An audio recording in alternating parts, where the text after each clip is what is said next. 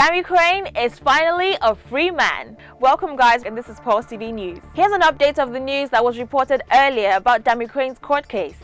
Yes, the one where he begged his fans and friends to pray for his discharge. Their prayers have been answered because the Ameen crooner has been freed from all allegations of fraud brought against him in the United States. He was heard rejoicing with some company who chatted loudly about his discharge. The singer has faced a lot of backlash from fellow celebrities who felt he wanted to live way above his means by choosing the life of a fraudster. But all that happens to be false now, as he has been acquitted by the court. In a series of tweets, he expressed his gratitude to God and his fans, and also talked about some new music on the way. For more news stories, visit our website, follow us across all social media pages, and don't forget to subscribe to our YouTube channel.